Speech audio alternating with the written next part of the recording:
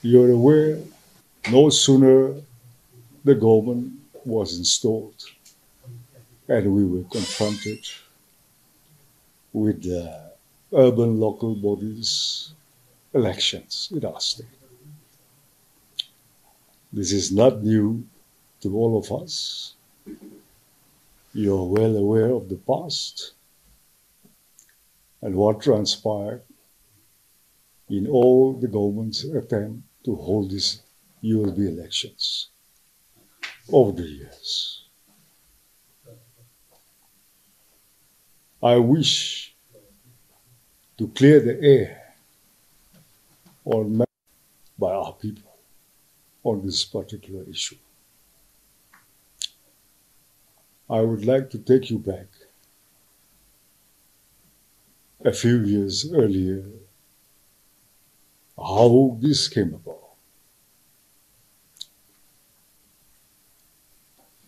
In the year 2001, the Nagaland Municipal Act was enacted by the State Assembly for the first time.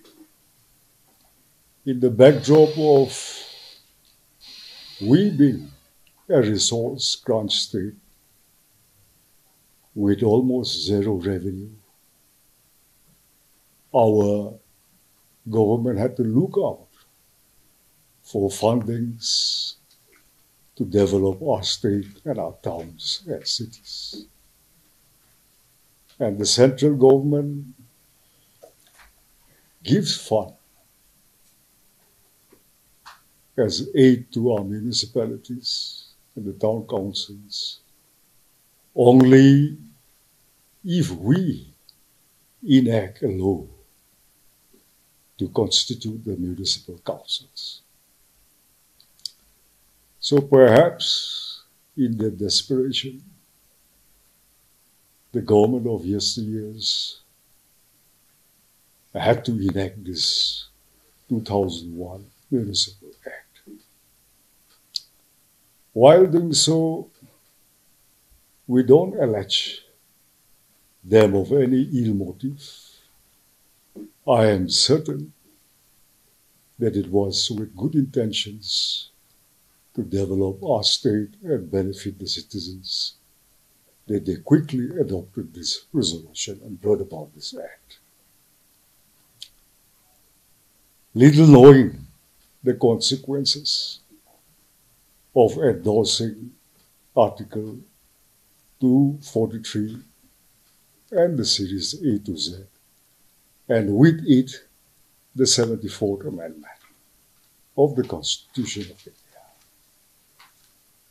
So, this traces back again to the 73rd Amendment, which was in place prior to 1992. And the transition of the 73rd being superseded by the 74th Amendment, there were a lot of other articles in the Constitution which came along with it. Perhaps without wanting to point fingers or finding faults of the government of those years, I have to. A lot of correspondence also took place between the states and the center of our state at any level for discussion on this matter. So we missed the bus and we could never respond to it. And the Act, the 74th Amendment, was adopted by our State Assembly in 2001, just as it was. So along with these central acts, there are so many laws, regulations which come along. So after 2001, our state government had tried to amend certain parts of that Nagaland Municipal Act from time to time, at least 4 or 5 times. But it failed to fulfill the desire of our people. And so we have had a lot of hurdles over the years in our attempts to constitute the municipalities. So we have reached this stage. After 22 years, we have reached a stage where we had to take a relook at the entire act, and that is when the State Assembly has resolved to completely repeal this 2001 Act and go for a new act of our own, the laws and regulations of which will be framed by our own people to suit our condition and situation. Can we hold it there?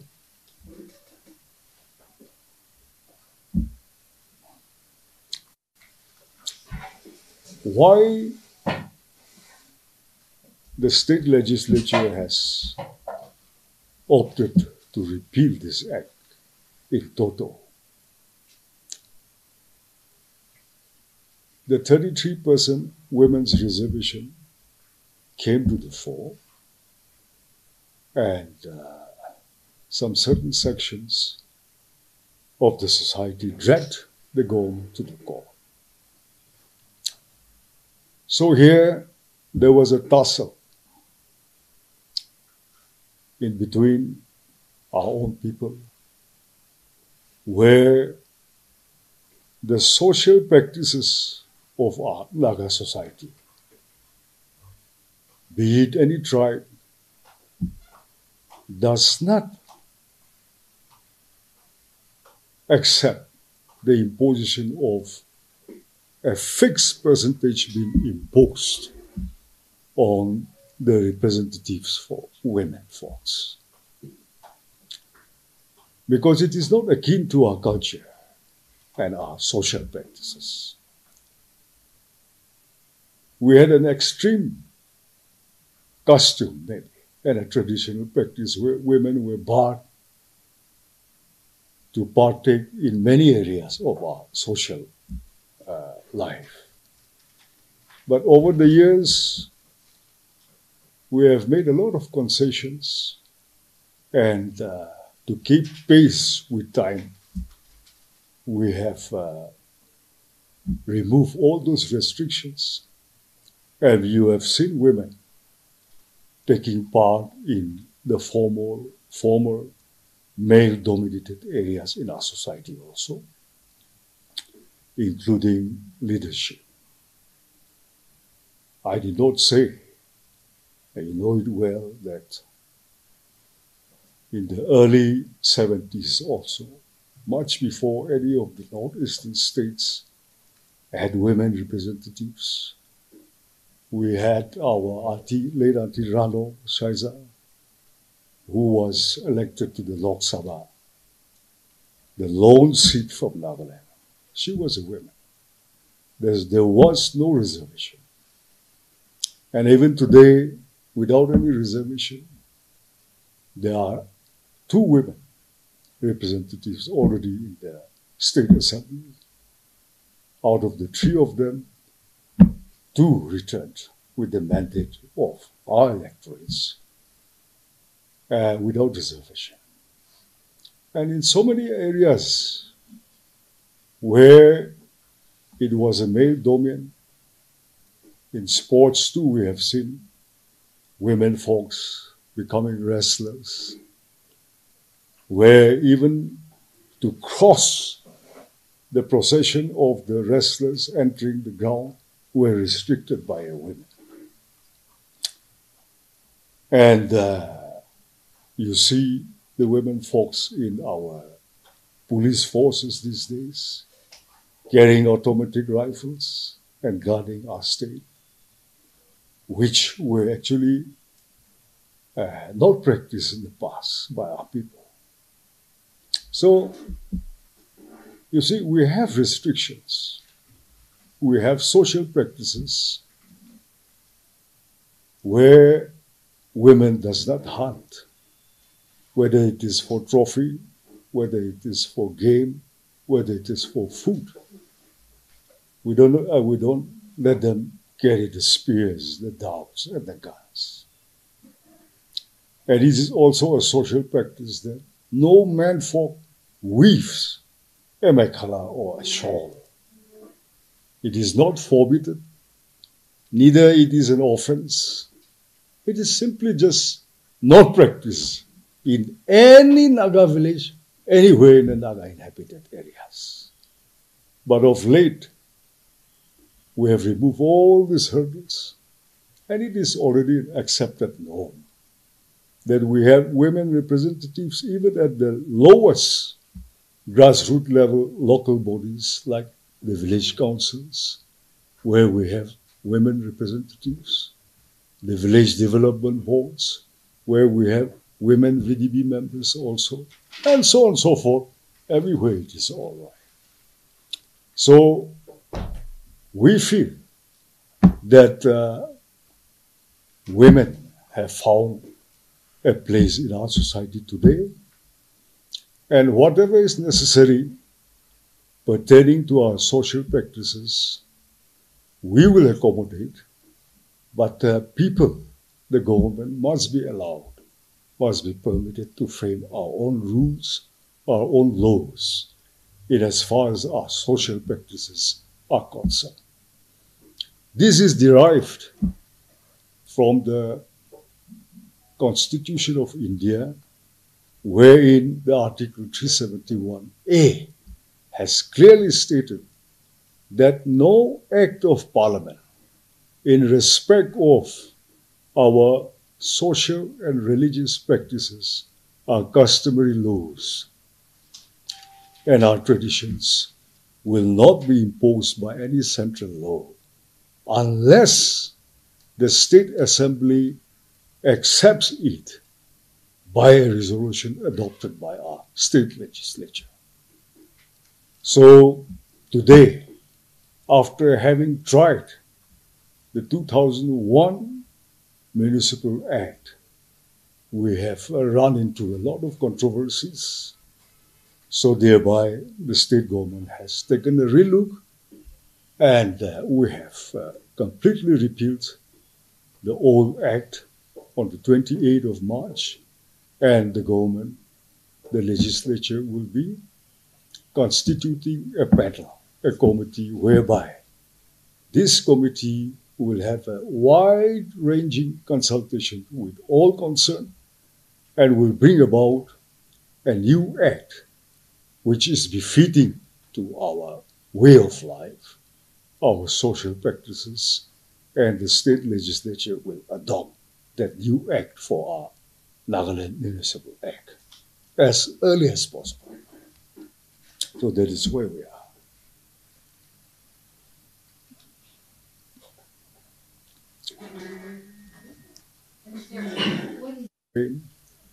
But the government is aware of the urgency in reenacting a new law to substitute the old one. So we will lose no time.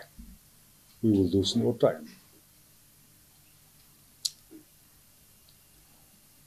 So when do we expect the consultation and also the formation of the committee? How is it going to be? To add to that, what is the stand of the government on the Supreme Court's order? Yes. In fact, I was waiting for that from you. I have few copies here, which you can just go through once. This is the Supreme Court's latest order. So, yeah.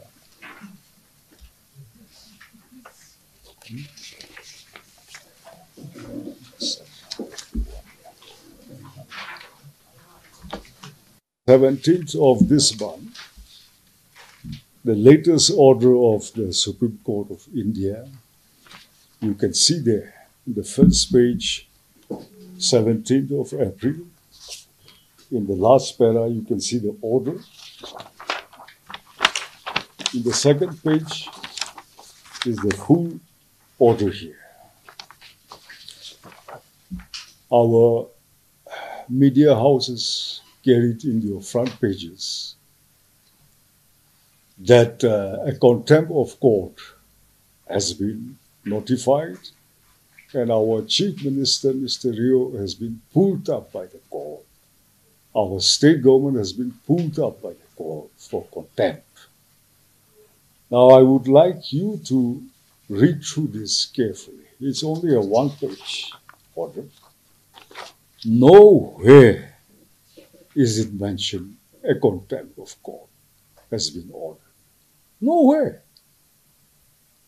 So I don't really understand how certain quarters among us have resorted to that statement that the court has pulled up the chief minister, the court has pulled up the state government for contempt of court. It is unfounded. This is baseless. That is why I'm giving you a copy of this order. It is the Supreme Court's own original order. And it says here, in the first para, they deal with a reference to the previous court hearings, whereby they felt betrayed, maybe, on certain understanding between the legal team and the court. But the crux of the issue is in the following paragraphs, where they have referred the matter to the Additional Solicitor General of India, who was there representing the Union of India on behalf of the government of India. And what he says, what he stated, his submission was that the government of India was only asked to send additional supporting paramilitary forces to the state to conduct the panchayat, which they mean the urban local bodies elections, to assist the state, and nothing more. But the main portion of their order deals with the opinion of the government of India. Now that the State Assembly, the legislature has repealed the Act of 2001, what is the stand of the government of India on this? Whether it is acceptable, whether any action should be taken upon it, or everything is all right as it was. That is what they are asking the Additional Solicitor General of India to reply back to the court within 2 weeks, effective on the 1st of May, the next year. So here they have asked him to make special reference to the Article 371A. What does it deal with? What are the provisions therein, which have, from where the State Assembly have derived its powers to repeal a central act? That is what they have asked. Because perhaps the matter is sub judice, and I will not go into detail, but only basing on the orders here. My interpretation and our layman's understanding to this order is that the court has not been appraised of the provisions of those articles and subclauses which refers to our customary laws, our religious and social practices, and other things. So they have asked for more documents, more information on these articles, and they have asked our legal team in the last you will see to make these presentations on the 1st of May. That is to say, what special constitutional guarantees have been given to us under this 371. And I don't blame the judges or the court, because even politicians from the mainland don't understand our social practices too well. They are not conversant with our way of life.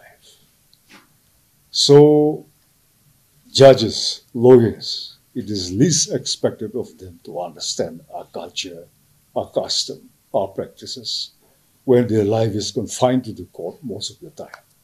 So, rightly, they have asked the team, our legal team, and the additional Solicitor General to make a presentation on our background of the customary social and religious practices. That is all. And that should be made within a span of 2 weeks. So I believe our Advocate General and his team, our legal team, are preparing all necessary documentations to make a presentation to the court on the 1st of May, which should clear the air and throw some light on the background. And we expect the court to give a just judgment to our case here. So there is a gross misconception on the part of all concerned that there was a contempt of court. Now, this is badly miscarried. This is where I would like to make a request to our media houses to kindly authenticate any matter from the source where it originated before it is written or publicized for public consumption in future. So you see in the dot line itself, it says, that what is sought to be done is in breach of the undertaking given to the court. It is already mentioned there, this is the breach of the court's order, because the court had already sought that the election should be held by 16th of May. But now that we are asking to repeal it, we will not hold the elections, but we are going to repeal it. So it is saying that it is breach of the undertaking given to this court. So doesn't it mean contempt of the court? No. If so, they would have added a line bottom in the bottom that this is a breach, and so it is amounts to contempt of court. But it is absent. I would not say that. They have just made a statement on their observation of the proceedings, maybe. So what was the order? This is the 5th. On the 5th, preceding the 17th, I have the order here. And here too they have asked, it is very light, I must say, for a Supreme Court order. It's very light. They have asked us to conduct the municipal elections. But that is to the State Election Commission and the government. So when the state legislature, the government was fully prepared, they have issued all the notice also for conduct of the election.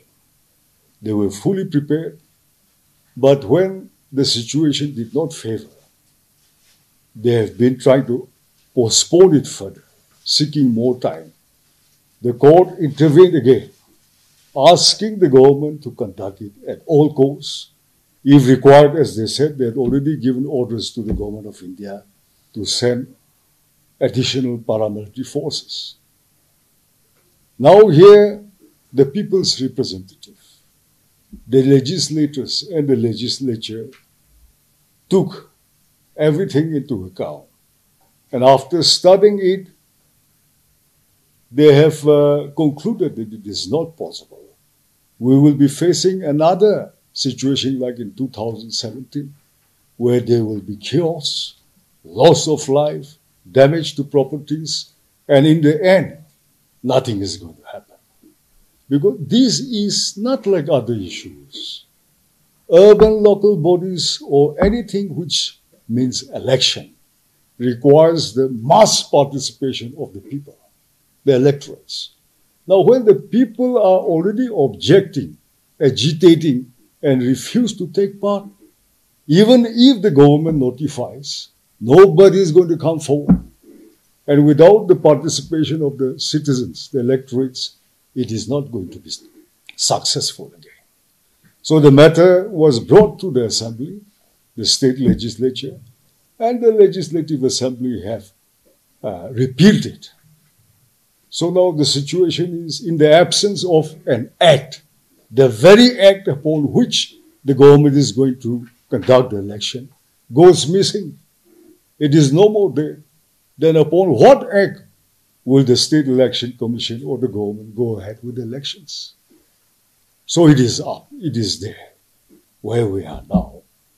And coming back to the court's order here, I cannot say that it is a contempt of court when they have not put that word in writing. So it is not a contempt of court. Is it not possible to hold the elections as per? When the very act which deals with the urban local bodies is not there anymore in the state, that there is no ground for the state government to conduct such an election. That is what I mean. I'm happy that you asked that. So regarding the committee which the government will be forming, will there be any members from the civil society organization or the Panchayat association? It has not been still formed, constituted. So the government will decide and make its suggestions to the legislature. This has become a business of the assembly and not the government now, because it was the assembly, the legislature, which has repealed it. So the speaker and the assembly will decide the composition of that panel. I'm sure they will consider all these options. We have never had an official translation and interpretation of the 371A. So it's as if you read our minds. And it is high time, appropriate time for an official version of the 371A. So matters are being discussed at the highest level, at the appropriate forum, that this should immediately be interpreted, and that will be the official version of the state. You're right.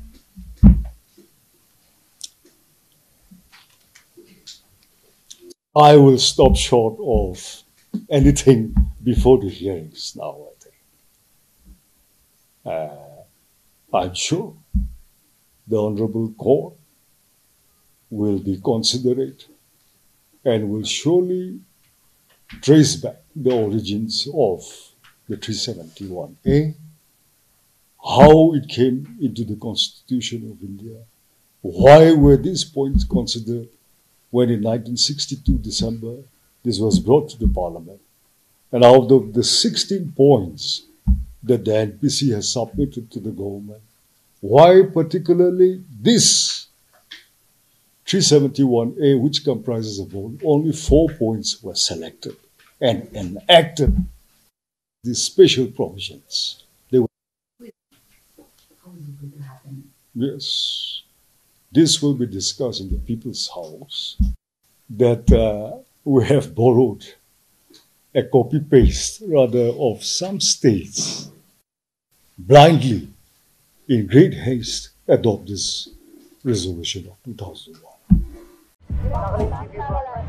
Nagaland TV, Sop Manulaga Awas. Watch us live on Geo TV and on your television sets as well. For Dimapur viewers, we are on channel number 994 in Global Chapter, and Kohima and Mokokchung viewers, switch to channel number 138 on Hornbill Digital. For all news and updates, follow us on Facebook, Instagram, YouTube, and Twitter.